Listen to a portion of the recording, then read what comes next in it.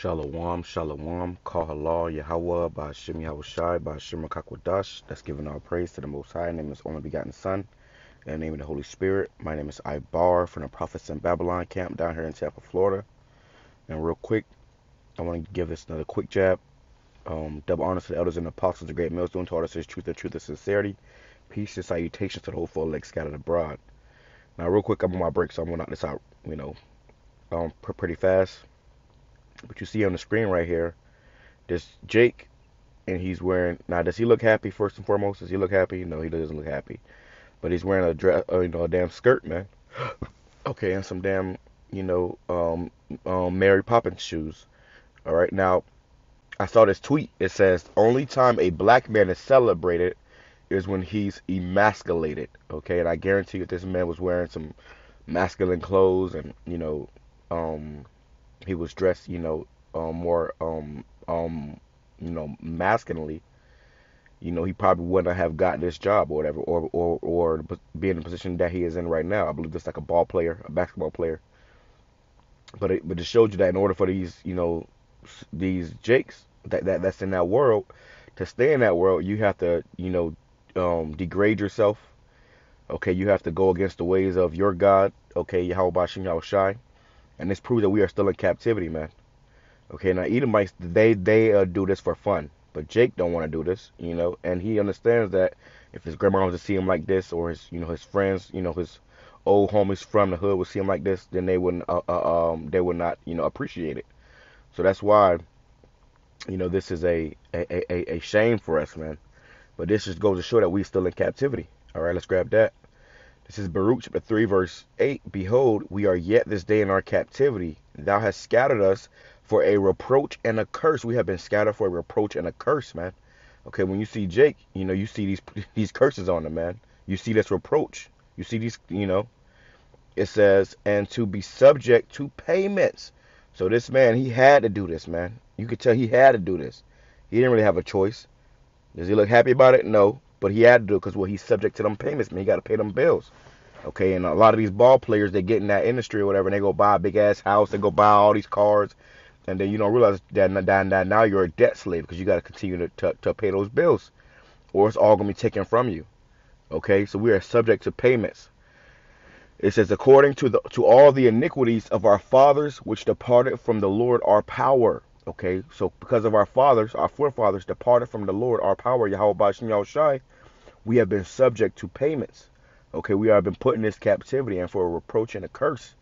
Okay, so much so that you got, grown as men, doing things that are unseemly. Okay, and the Lord warned us about this, man. He said we're not supposed to be doing this, and if you're doing this, you are an abomination unto him. Deuteronomy chapter 32, it's like Deuteronomy chapter 22, verse 5. The woman shall not wear that which pertaineth unto a man, neither shall a man put on a woman's garment. For all that do so are abomination unto Yahweh thy power. So this is an abomination, man. Okay, which means, filthy, disgusting, shameful to the Lord when he sees this. Okay, he ain't even got no damn pockets, man. He got to hold his phone in his hand. It's absolute madness, man.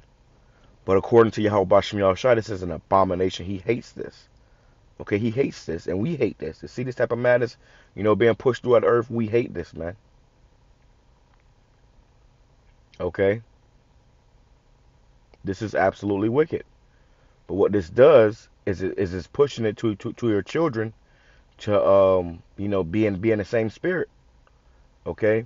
To be in the same spirit. And these Jakes, they might not think nothing of it. That's why they ultimately do it, because they don't understand the ultimate repercussions of that, man.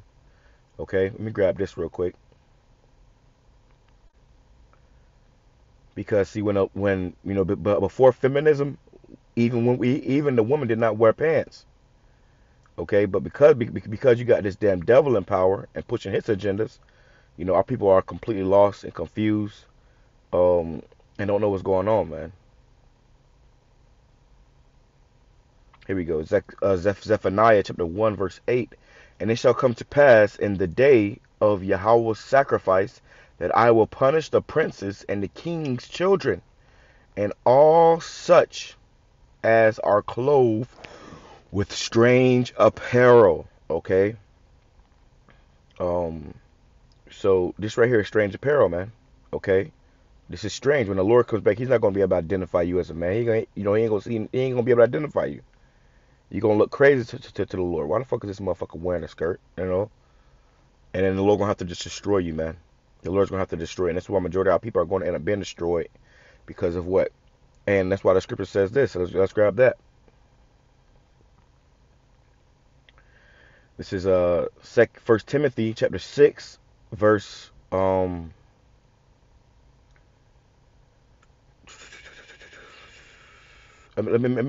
go up. Verse 3. If any man teach otherwise and consent not to wholesome words, like this pure doctrine, you're not consenting to wholesome words, you're teaching otherwise. Even the words of our Lord YAHAWASHI HaMashiach, which told you not supposed to wear this type of clothes, man. You're not supposed to put on a woman's garment. In the doctrine and to the doctrine which is according to godliness, he is proud, knowing nothing, but doteth about questions and strifes of words, whereof cometh envy and strife and railings.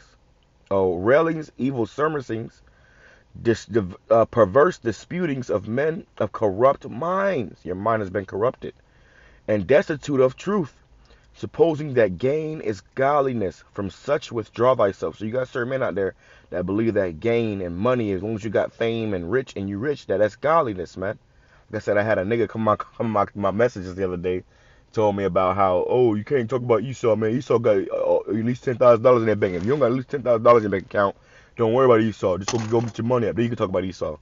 Nigga, you finna die, okay? The Lord is gonna kill you and burn you with that damn money. All right? It says, verse 6, but godliness with contentment is great gain. So godliness with contentment, and this is not godly, man. You don't need a fucking $100 million. That's being content.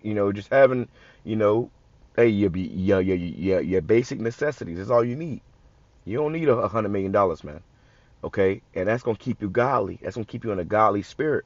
But if you going out for all this money and great gain, they're gonna have your ass like this right here, man. This is what trying to get rich in the society is gonna have you, man. Looking sick. Nigga look sad as hell, man. He know his dad ashamed of him. It says, for we brought nothing into this world, and it is certain we can carry nothing out. So why the fuck would you put yourself in a predicament like this where you gotta, because these pictures are gonna be there for the rest of your life, man. Okay, of you in a damn skirt, you gotta lift it up to take a piss. It says, and having food and raiment, let us be therewith content. But they that be rich fall into temptation and a snare, and into many foolish and hurtful lusts, which drown men in destruction and perdition. That's what you see right here. They that be rich, they gotta do this shit, man. Okay, so somebody he came, he went into his dressing room or whatever, and they had this laid out for him. So this is what you gonna wear today. These motherfuckers can't even decide what they gonna wear. They have to be told what to wear. It's like prison, man. Like you go to prison, you can't wear what you want to wear in prison. They got a dress code for your ass. Same thing in this industry, man. Okay, so if you go to those that be rich fall into temptation and snares and many foolish and hurtful lusts, destroying yourself. It says, for the love of money is the root of all evil, which while some coveted after, they have erred from the faith and piercing themselves through with many sorrows. Okay, and that's what you see on this guy's face. He threw. But thou, O man of God, YAHAWASHI, flee these things and follow after righteousness, godliness, faith, love, patience, and meekness. Fight the good fight of faith. Lay hold on eternal life. Thou that art called and has professed a good profession before many witnesses, man. Okay, so is this man professing a good profession before many witnesses? No, this is a bad profession. This is wickedness, man. Okay, and if he don't get right, he gonna be destroyed. Which not a lot of these chicks ain't gonna repent, and they will ultimately have to die. Okay, ultimately have to be destroyed. But that being said, I'm saying shalom, kwame sharala, abba, praise, let's edify to the full leg, shalom.